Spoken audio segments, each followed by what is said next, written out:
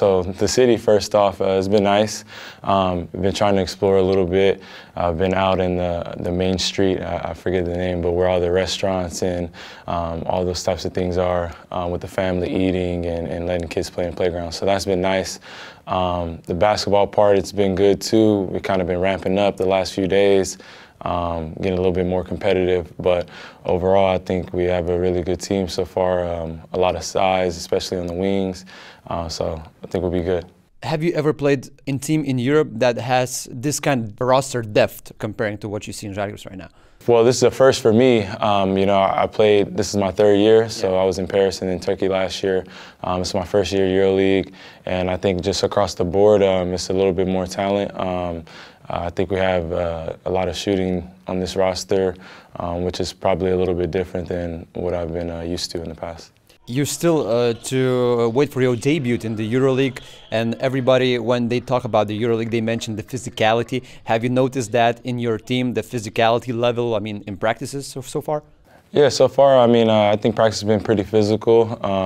You know, I haven't played in the EuroLeague, but we've played against EuroLeague teams. And I think just Europe in general is a little bit more physical than in the States, per se. So I think I've kind of adjusted, you know, to the physicality a little bit, and obviously EuroLeague, everybody says it's more physical, so we'll see, but I like to think I'm a pretty big guard, so I think I can take the physicality. As you mentioned, it's your year 3 in Europe. You played in Paris, in Ankara team. What was your main priorities when you were choosing the team in this summer for the upcoming season? I think I always like to choose based on the city. I want to be somewhere where it's safe, first and foremost. And then the basketball piece is I always choose based off a role, too. I want to be able to come to a team and have a good role and feel like I can really help the team progress and win games. Talking about the role, so Žalgiris promised you a good role this summer. What was the Žalgiris pitch talk? I wouldn't say promise. It was more so, you know, if I come in and work hard and do the things I'm supposed to do, that I could have a good role here. And so I think any player, when you're looking at signing to a team, you want to go somewhere where you feel like they want you and they see a good fit for you on the team. And so ultimately that played a big part. Before signing up with Žalgiris, have you had any talks with the players who played in Žalgiris or are from Lithuania, like Jonas Valančiūnas, whom you know from the Pelicans? I didn't talk to anybody other than my agent has had some guys here before. So he was able to give me a little bit of insight just on the city and then how they run the organization. And then obviously I talked with coach and the GM and was able to get on a call.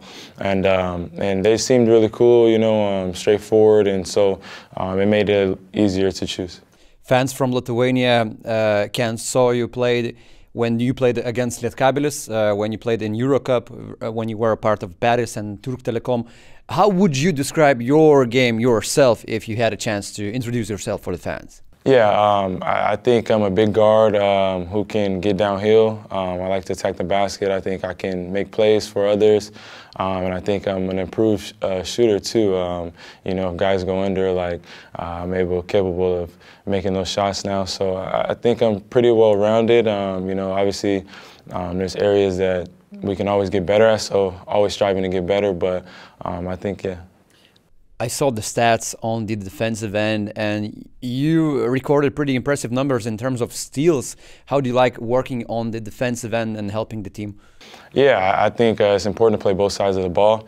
I think I have pretty good anticipation. I'm a bigger guard, so I can take up a little bit more space, can challenge shots at the rim as well, and switch on a few different positions. So I think that all plays a part. And I think on defense, you know, it's just about how much are you willing to defend and put in the effort. Since you are here, like we talked, for more than 1 week, how are you gelling with the guys in the locker room? How are the characters that Žalgiris assembled this offseason?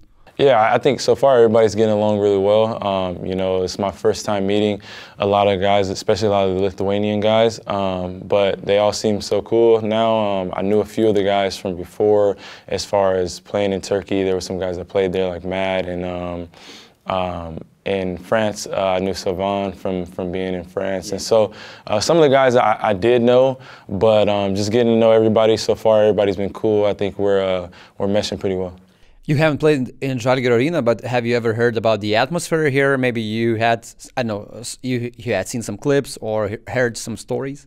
Yeah, I've seen some clips for sure. The coach and the GM, they for sure told me about it.